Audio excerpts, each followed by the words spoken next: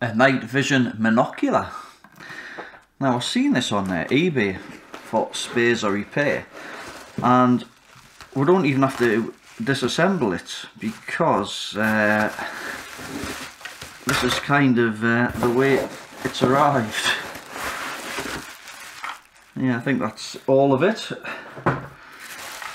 So the previous owner has apparently had a go at repairing it himself. Let's see what we've got in here then. Well, he's labelled some parts up. Have a look at things. That looks like an infrared LED emitter there with the heatsink on. We've got an assortment of screws with an arrow. Okay. And a battery compartment. Now, he did say there was one of the wires had snapped off the battery terminal, and he had attached it, but it still didn't work. So I think the first thing we need to do is to try and figure out kind of how it goes together a little bit.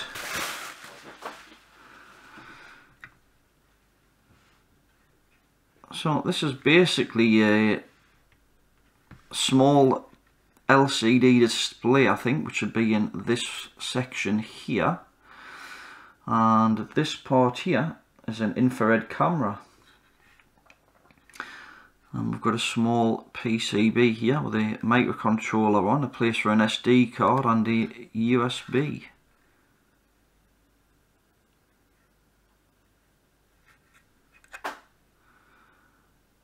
So I think the first thing I'm going to do, that one says view and that one says bat. I was going to try and connect the battery up first once I solder this wire back on, but I think I'm just going to undo those two screws and just have a look at the other side of this board. Alright, we'll zoom down a bit. Now I don't know if we'll be able to repair this one. Like I said, it's always not good when you're going in after somebody else has already had a look. But seeing as it was only £5, I thought, well, I'll take the chance. It might make an interesting repair video. Right, I think I might undo this camera. Right, the CCD part isn't actually attached to the lens. Right, tell you what then. Let's see if we can release this LCD display.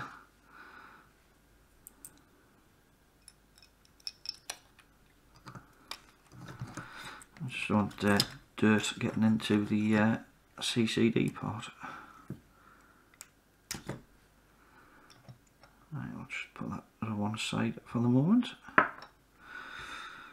Let's see if we can see anything on this part of the board. Have to zoom down a bit more if we can.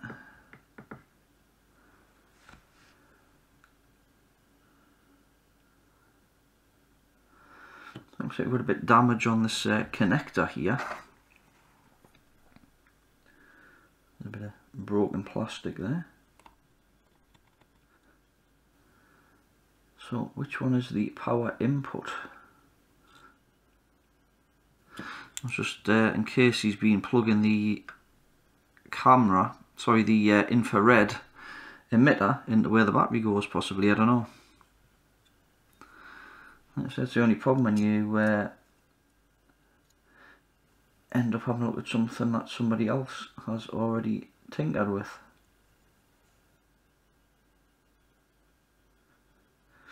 Now I guess that's some kind of serial EEPROM, which I guess holds the firmware.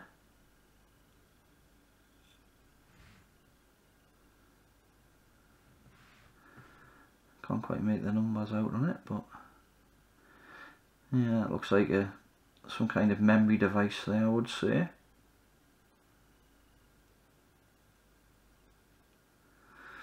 At least it's got a test pin with some marking there. Still quite hard to see.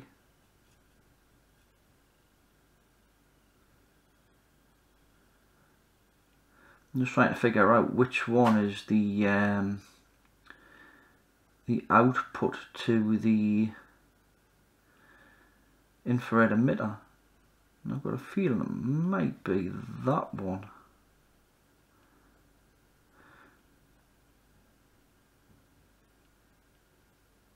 Because that looks like it goes through an inductor and then to there. Well, I could be wrong. Tell you what, let's see if we can figure out what that chip is. It's an AX2002.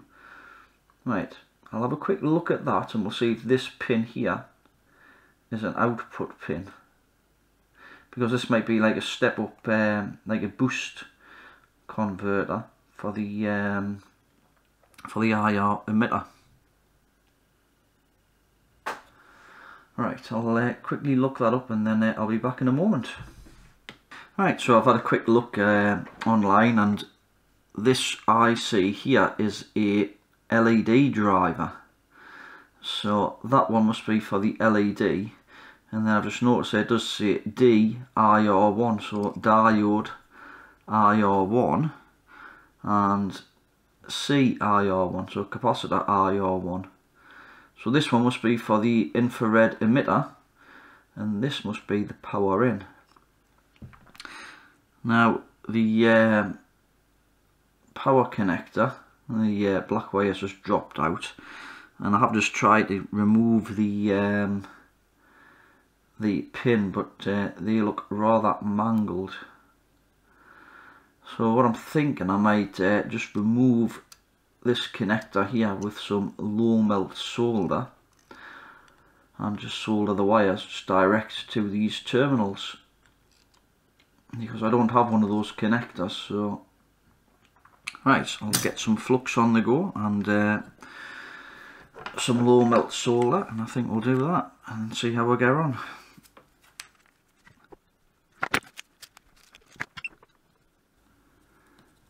Just put some low melt solder on these pins.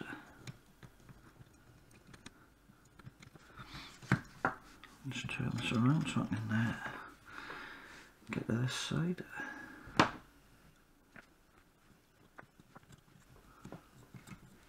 There we go. Right, let's get a bit of solder wick and we'll just clean that off. Just put a bit more flux on.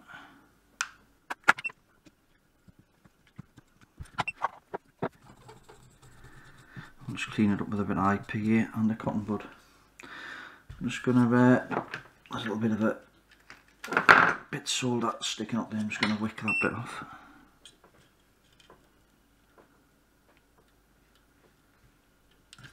There we go.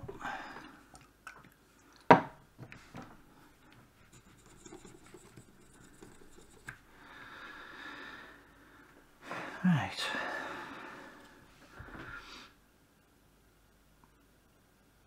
So we can just use one of these large pads for the ground, because they just look connected to that. So we'll just double check with the meter.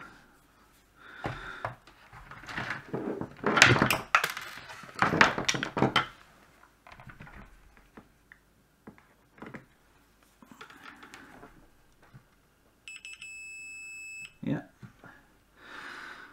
So that one's the positive and this one's the ground, but we'll just use one of those big ones as the ground. It'll just be easier to solder onto.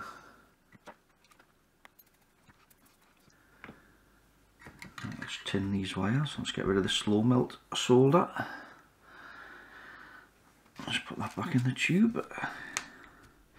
Yeah, it's good stuff for removing things like connectors and whatever. Or I've used it for removing joysticks off Xbox remotes, and yeah, it's quite handy stuff.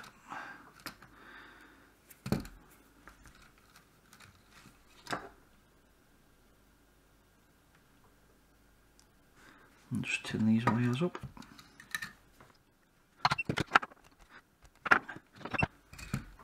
put a blob of solder on here. I'm going to put a bit of flux on here.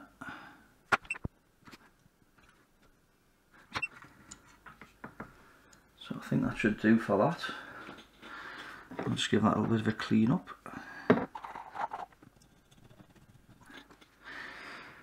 Right, I'll just go and grab some batteries.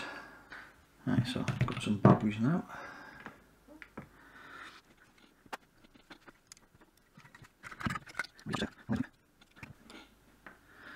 Yeah, I would have thought this would have been a whole camera module, not just a board with a lens just shoved on the end. Well, this has been a bit more tricky than I thought.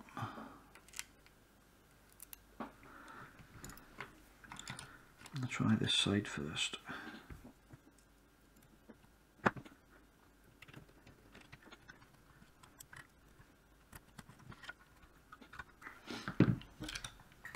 I'm going to try and get this LCD cable back in.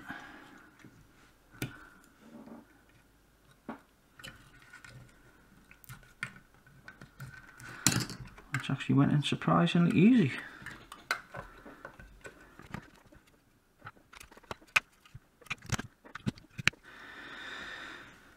Right, so that's the battery connected up. Which one's the power button? So that goes that way, so it'll be this one here. And we have nothing. Right, so the guy did say he connected it up and it didn't do anything still, so right, let's see if we've got any voltages going anywhere.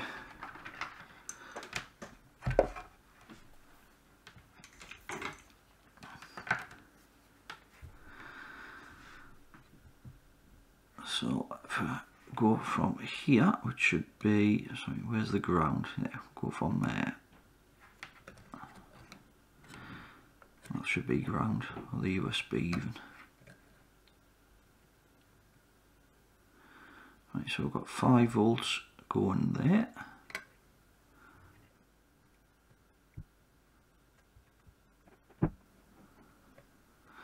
Right, well, it isn't going to power up. I wouldn't think, because there's no power going to this power button.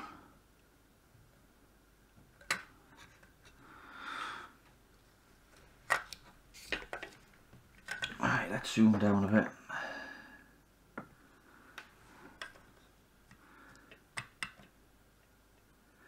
So it looks like we've got some kind of voltage regulator possibly there. Yeah, I think we might have to bring the microscope in on this one because I think it's a bit too small to see what's going on.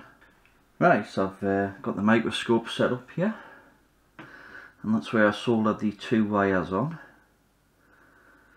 Looks like we've got some type of voltage regulator circuit here. GP7U. I'll see if I can find the data sheet on that one. Let's just have a bit of explore around this board, see if we can see anything obvious.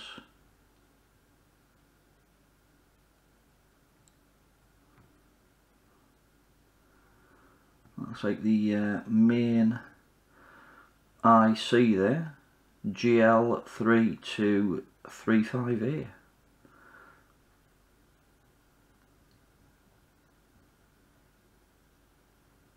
That's the memory chip that I mentioned earlier, 25L8006 I think that is.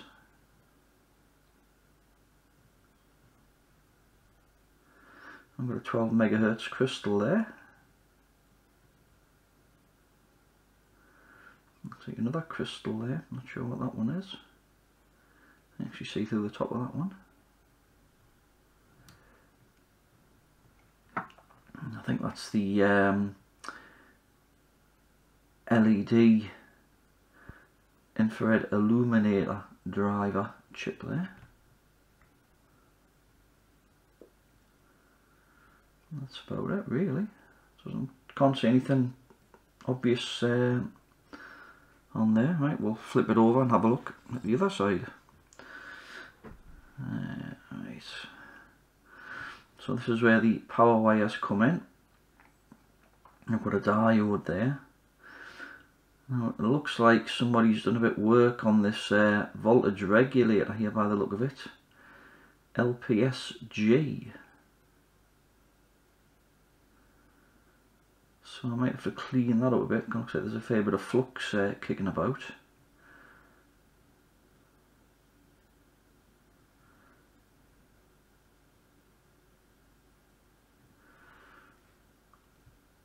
That's the power switch there. It's not like it's soldered on very good, mind you. Let's see if I can adjust the microscope a bit.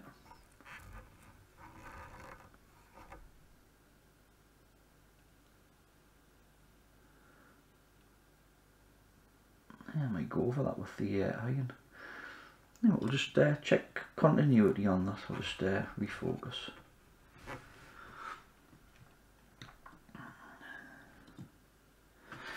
Right.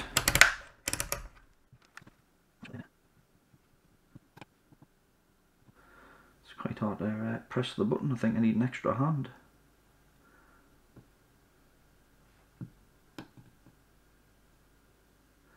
Well, I don't seem to be getting a very good reading there. Oh, there we go.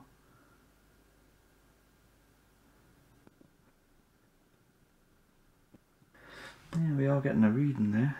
I think I might just touch up those pins just in case, because the soldering on none of them really looks the best.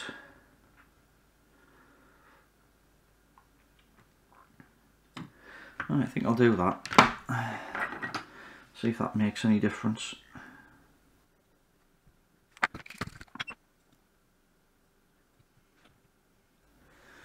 That looks a whole lot better. I think I'll probably do the rest of them, to be quite honest with you.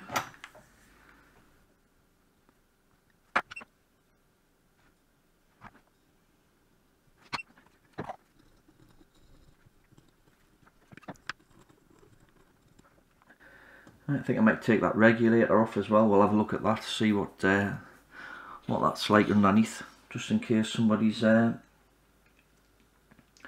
soldered it on wrong or something. Because I think the on-off pin is this one here. I'm not sure where that goes. So I think I'm going to take that off. I'll just get the rework station out.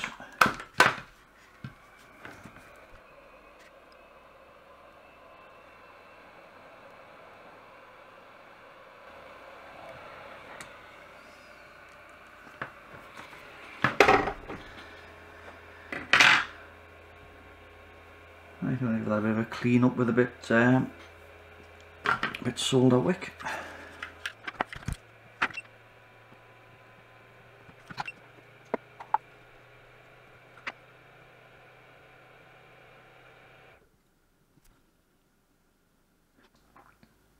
So to me, that looks like the ground. This looks like power in. And I would think that would be the power out. But I just did a quick search on the number and it came up with a different regulator. So I don't think that's correct. Because on the data sheet I pulled up, it said that this one was the on-off pin. But that doesn't look quite right. I would have said that's going to be the on-off pin, if anything. That looks like a control pin.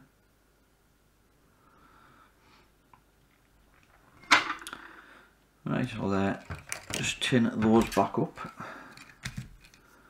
with a bit of fresh solder, and then we'll refit it.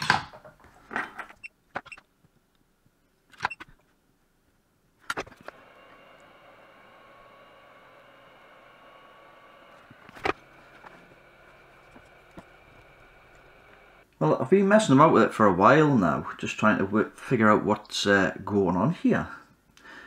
And I think somebody's put the wrong voltage regulator in. So this is it's markings LPSG, which is apparently is an LP2985, and the way this chip's wired, that's the output, this one's bypass, this one's the on-off, that one's ground, and that one's the input. Now the input does come to here, this one's ground, but this one's supposed to be the on-off switch, but that goes through this inductor here, and then that's the output. So in this pin here, which is marked output on the chip here, I say this pin here, it goes through a couple of resistors here, and then goes to the output here, which I would think that's some kind of feedback, not the output. I mean, if I go from there to there, yeah, you can see that goes, that pad there is linked. I'll just get the meter in shot. There we go. So this pad here is linked to there. Sorry, this resistor here. So whatever the output on this chip gets fed back in through these resistors and back down this thin track here onto this pin here. So I think that's some kind of feedback, not not the actual output. And this pin here, which is marked bypass, actually is linked to this one here. So I'm fairly sure somebody's put the wrong regulator in this, because when we first looked at this had fresh solder on.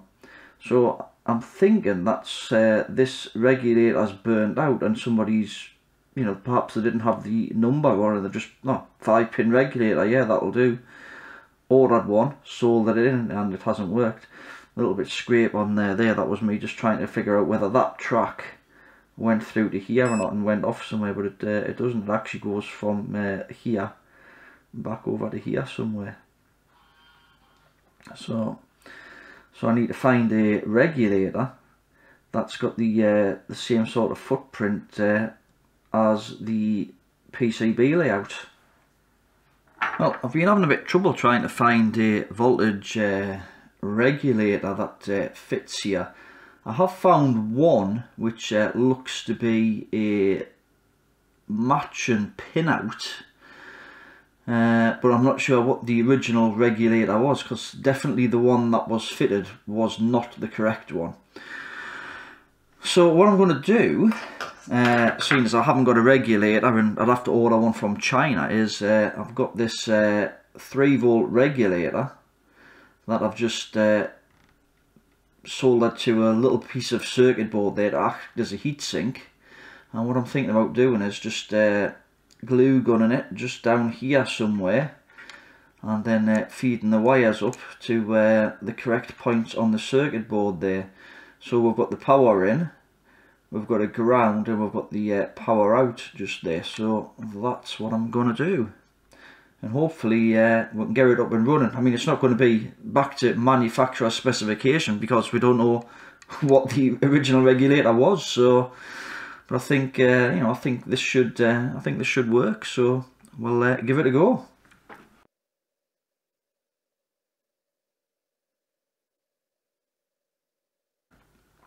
So I've just soldered onto those 3 pads there, because it's easier than trying to solder onto these little tiny ones, because this one goes to the capacitor there, this side's the ground, which is the same as the center one there, and the input comes from here and anyway. So that's your input, ground and output.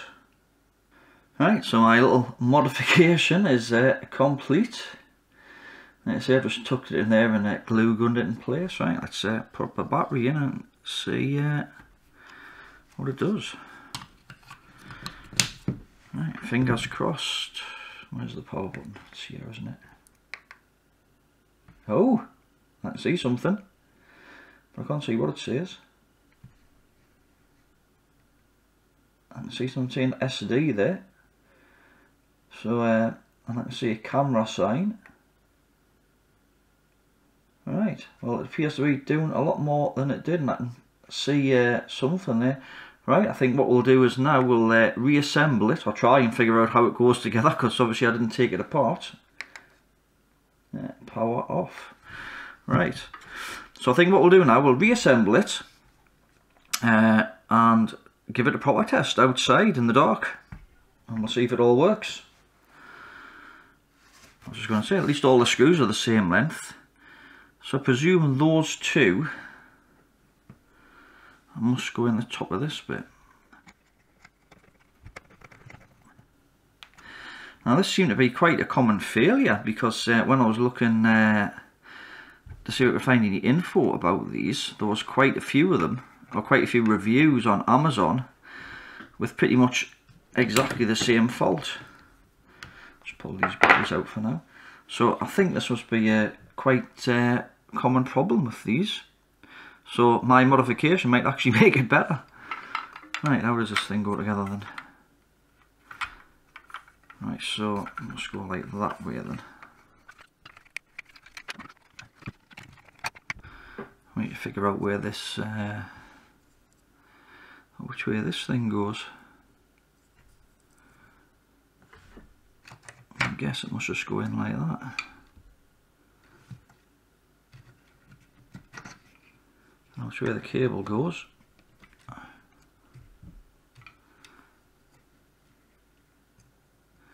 think those wires are just about to snap off as well.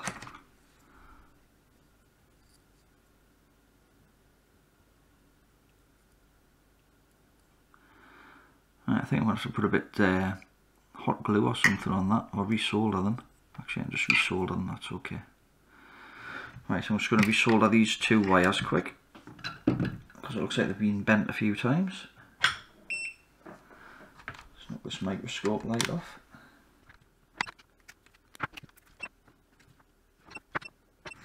I think that's better. I guess this bit of tape is where the wires went originally. So does the battery compartment go this way? Because there's a little thing there. Yeah, that looks about right. Right, how does this go on then? Looks like it's sliding. This might go on after the fact, because it looks like actually one of them's a bit bent and possibly being glued. Yeah, so it looks like those go in and then clip in at the front, so that needs to go on after. Right, where does this bit go on then? I see, right, okay. You can't take that bit out. It looks like it's just pushed on with kind of glue stuff.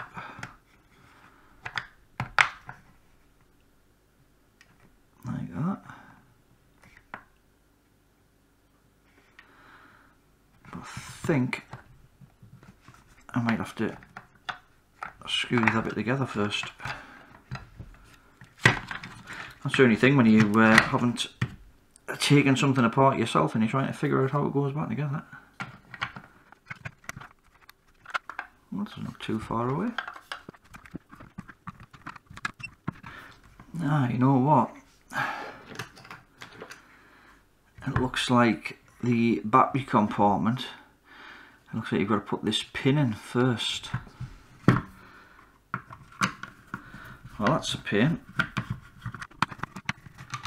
Let's see if I can half tear it apart without taking it all apart.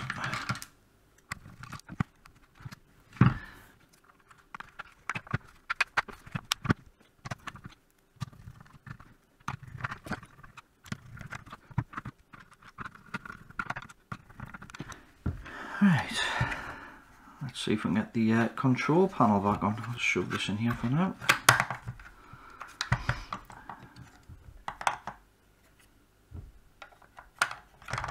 Right, so it was that side in first.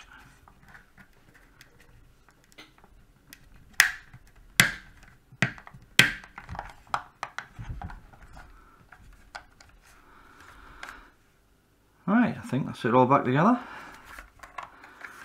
Let's put some batteries in now then. Right, so power. Yes. Nightfox. Menu, where's that? We've got a menu on here. Mode. No image.